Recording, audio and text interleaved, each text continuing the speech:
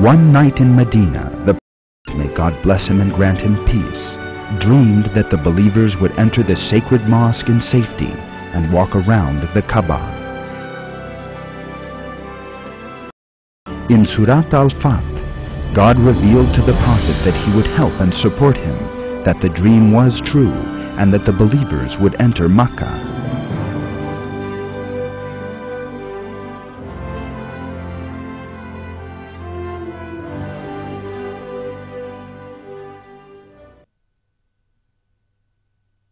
God has confirmed his messenger's vision with truth. You will enter the Masjid al-Haram, sacred mosque, in safety, God willing, shaving your heads and cutting your hair without any fear. He knew what you did not know, and ordained in place of this an imminent victory.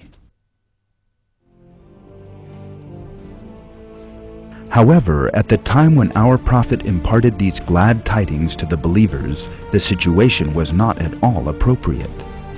Those believers who had migrated from Makkah to Medina with him had not been able to return since. In addition, the pagans appeared determined not to allow the believers to re-enter Makkah. However, this was all shortly to change. The first treaty of was signed, and then Makkah was captured. The believers the sacred mosque in complete safety, just as the verse had foretold.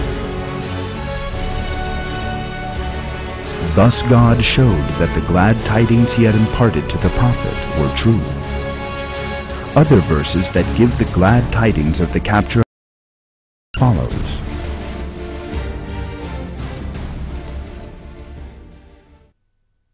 Truly we have granted you a clear victory, so that God may forgive you your earlier errors and any later ones, complete his blessing upon you, and guide you on a straight path, and so that God may help you with a mighty help.